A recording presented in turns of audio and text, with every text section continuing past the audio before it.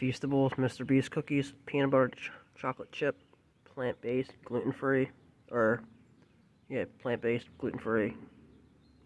Or I guess it's not plant-based. I guess it means check. Yeah, because check means gluten-free. Never had them. I don't think I had those ones. Chocolate chip. I gotta text him or tweet him. See about that deal. Gluten-free flour, blend, potato starch, brown rice flour, white rice flour, tapioca starch,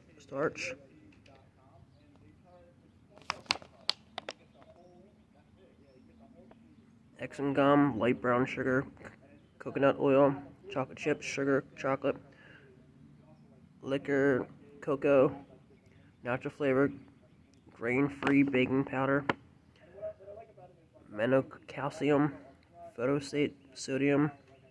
These are all bad for you. Soil licks. I can't pronounce the word. L word. Salt, baking soda. Baking soda is bad for you. There you go. See, these are bad for you. Contain soil and tree nuts, coconut, made in a facility that processes products containing peanuts and other tree nuts. Distributed by Feastables in Chicago, Illinois. Designed in Greenville, North Carolina. Questions or comments, email us at feastables.com or visit us at feastables.com. No GMO ingredients, no high fructose corn syrup, no artificial flavoring, no hydrated oils. Yeah, but it has powder. There's oils right here though. Coconut oil, bad for you. Baking soda is another word for baking soda is I forgot what the shit's called. Baking powder, it's the same stuff. Which, see, they're both in here. Baking powder and baking sugar. They're bad for you. Baking soda, I mean. 6 grams of sugar added, see? Lower the sodium. Look at all the sodium. It has to at least have 100 grams of sodium in it. And it's 6 servings, so that means it's 600. So it means it's 800 and some grams of sodium. 820, 840 grams of sodium.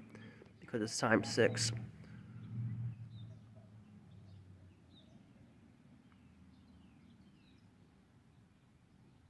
It's like 900 grams of sodium, 920, something like that.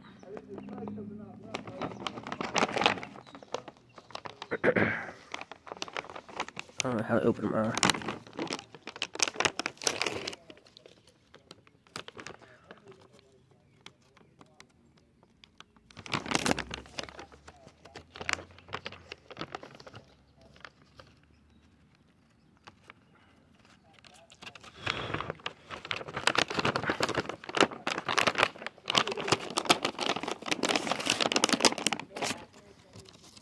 That's what they look like on the inside.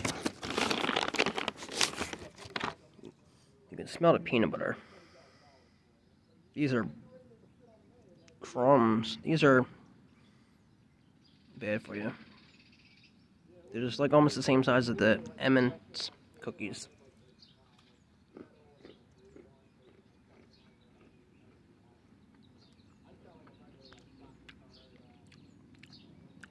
They suck. Peanut butter cookies are horrible. They're gross.